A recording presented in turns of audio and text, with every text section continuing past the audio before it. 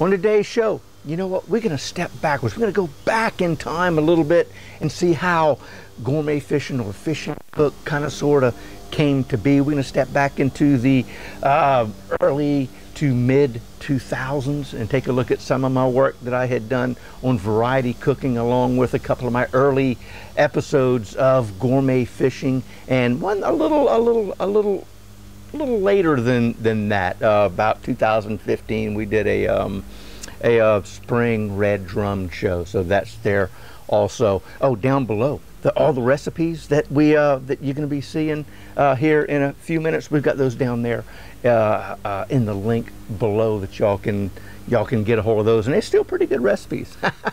Hadn't changed that much. So I tell you what, hey, welcome to Gourmet Fishing. I'm your host, David Murray. So why don't we go ahead and kind of step back in time right now.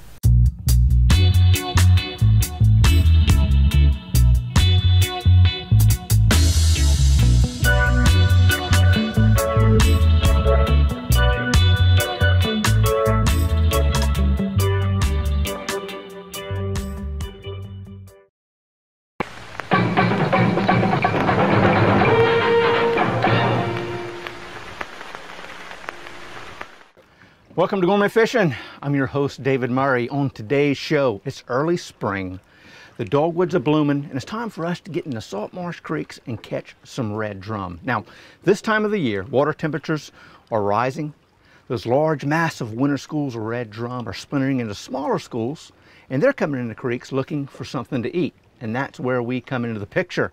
Now, we're going to be working some man-made structure, some natural structure with a GFSC rig with a snelled circle hook, baited with a Moomichog. So don't go away.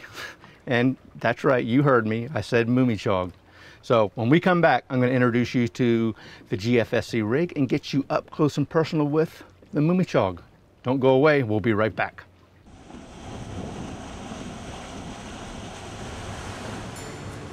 Welcome to Gourmet Fishing. I'm David Murray. Let's go catch some speckled trout.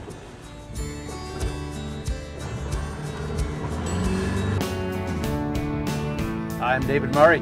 Welcome to Gourmet Fishing. Today we're in beautiful Beaufort, South Carolina, on the Broad River, and we're looking for cobia. We're going to drown some eels, hopefully entice them to munch down on a few of those little weird green snake-looking things. So don't go away. We'll be right back.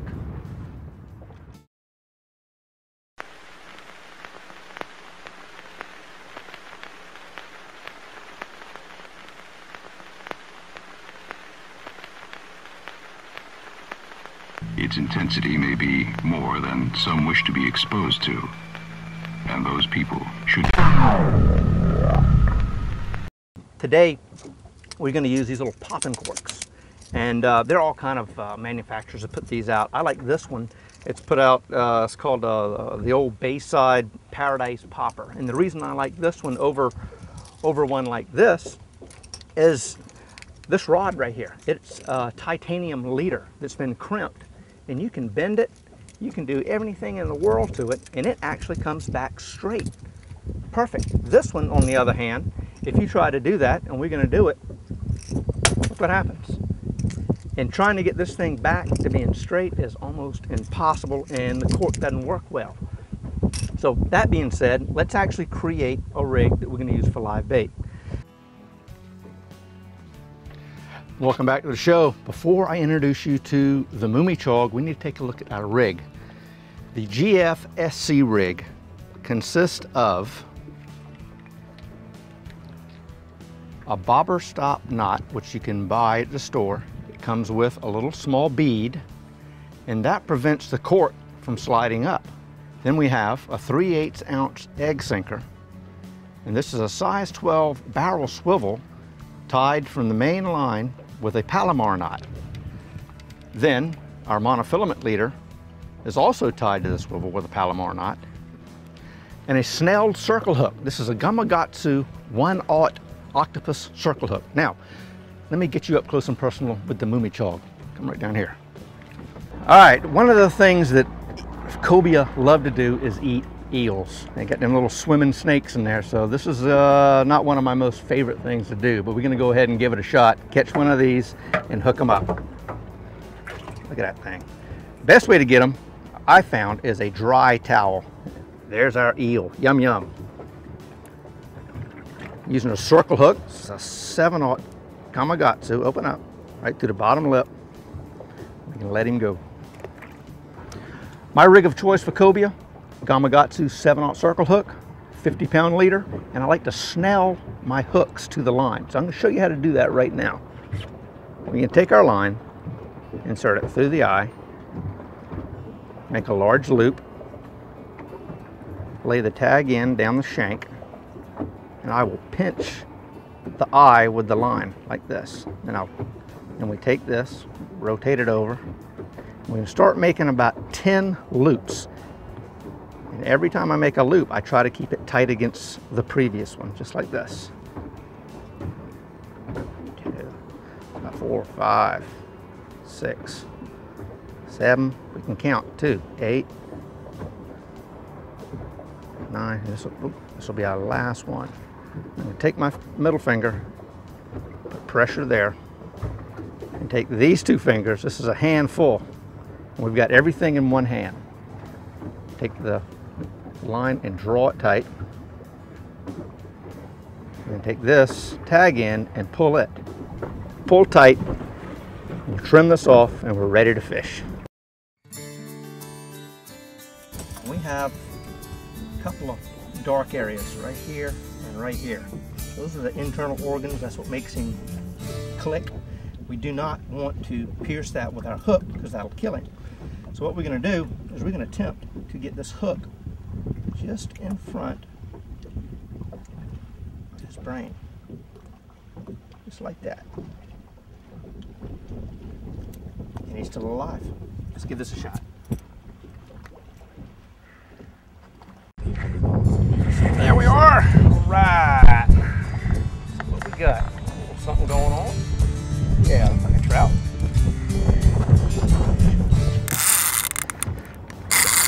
Oh man, here we go. There he comes, coming up to the top. There he is. Yes, sir. There we go, that's what I'm talking about. Looks like a little guy though, daggone it. Well, then again, maybe not. Maybe not. Let's see. He's coming back behind us.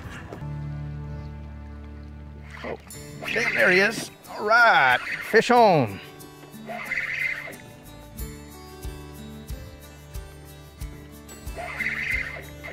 See what this is. Got a little pull, little pull. What do we got? What do we have? Breaking the water. There we are. A little red drum. Yes, sir. Show us your tail.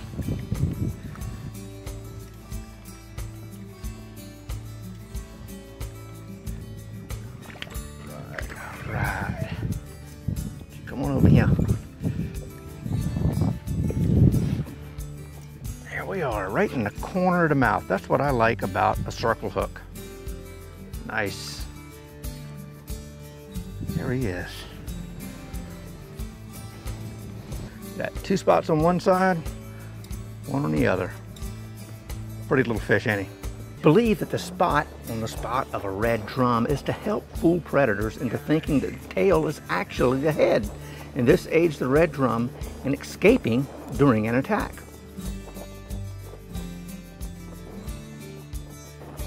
Now, red drums with no spots, they're fairly uncommon, and our dinner guest, well, that's a very unique guest indeed. All right, this is another one going in the cooler, and he's going back to the outdoor kitchen with us for blackened redfish and red rice. So stay tuned, we'll be right back.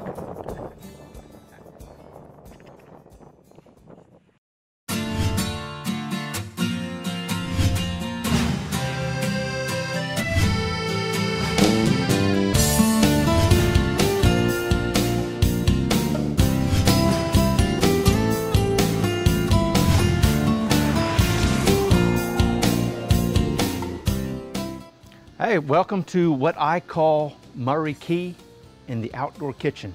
Now, before we get started, I want to clarify the menu just a little bit. And when we were on the boat, I made this statement. All right, this is another one going in the cooler, and he's going back to the outdoor kitchen with us for blackened redfish and red rice. So stay tuned, we'll be right back. Well, that's almost correct.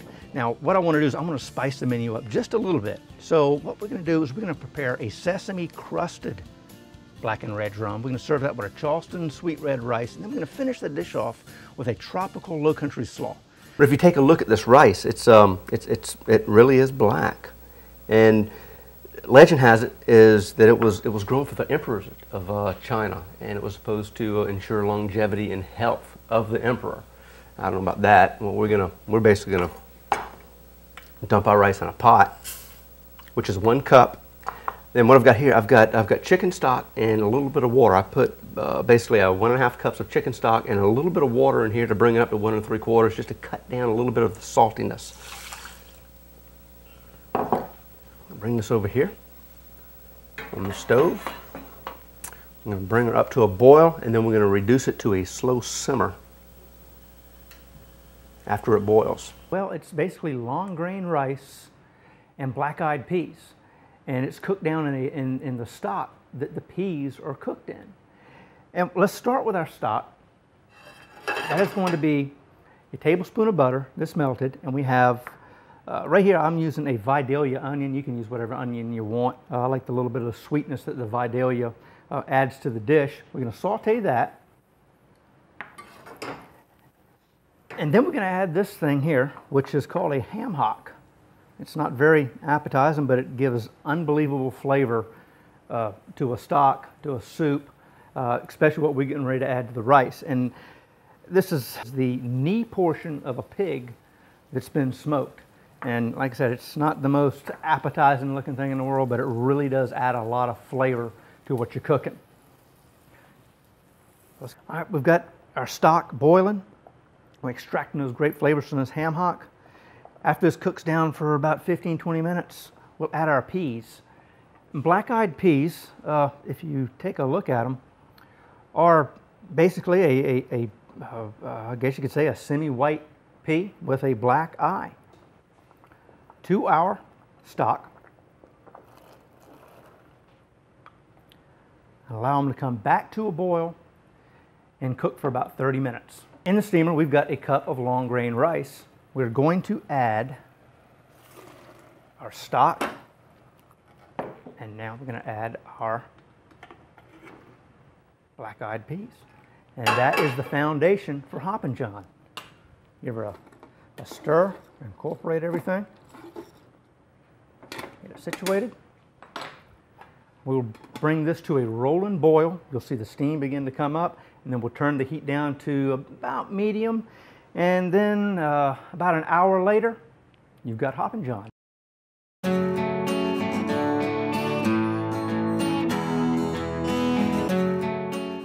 But before we get moving, we need to come up with a cocktail. So, you know, keep the old whistle wet while we, prepare everything. So I'm going to prepare what I call a Murray Key Gourmet smash. Now, I've spent a little bit of time down in the Bahamas, the Abaco Islands actually, and each little island bar and restaurant seems to have their own variation of this gourmet, and keeping with that tradition, that's what I'm going to show you. So we're going to take 1 part white rum,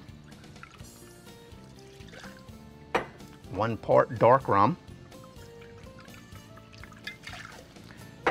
1 part pineapple rum. Now we're going to move over and do 2 parts coconut rum,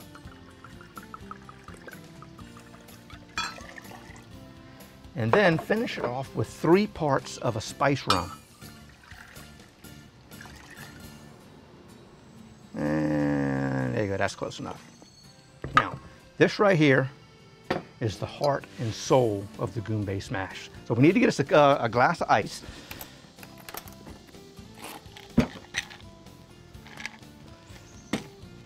And this is where you can control the potency of your drink. I'm a half and half guy, maybe that's one of the little demons I got to deal with. But anyway. Now, we can grab a little bit of grenadine for a little bit of color. Grenadine is cherry juice and pomegranate juice. And then we're going to finish it off with a little pineapple orange.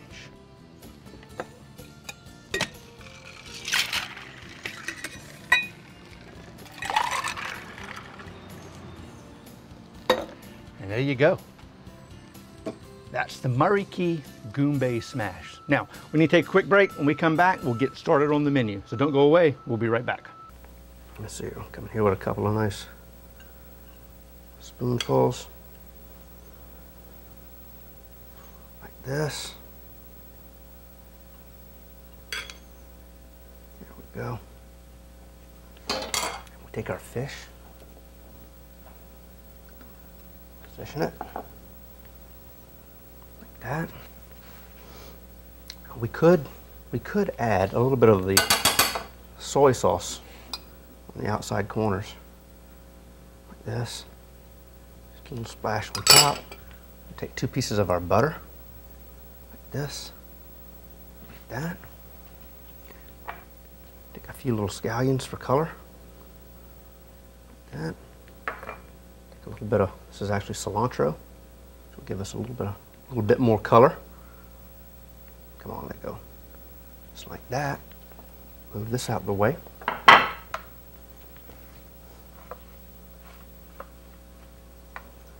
And that's our lime crusted trout with forbidden rice. All right, I tell you, it's been about an hour. Man, this thing is looking good. That's your Hoppin' John right there. I tell you what, we need to give it a taste. Make sure we don't need to do anything else to it. It's hot now, so be careful. Not bad. It's hot, not bad. Our Hoppin' John's ready. We brought our sauce back from the dead. Now it's time to pull the wahoo out and plate it up. Remember, hot oven. Use something so you don't burn yourself. Oh man, there you go. How's that look? All right. Now, bring our Hoppin' John over. That looks good too. Got a little bit of a double plate action here. Have fun when you're trying to plate something up. Make it look good. I'm gonna add a good helping of Hoppin' John.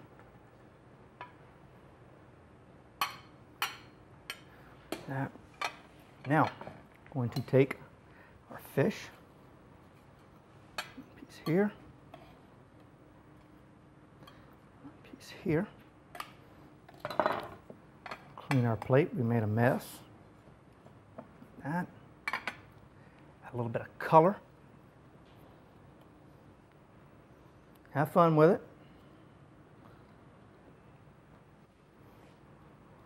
Just like that. Whoop. Having problems with chives today. Now, our sauce we brought back. Excited about that. Looks a lot better than it did, doesn't it? Take a little bit of our sauce, add on the top, drizzle it around.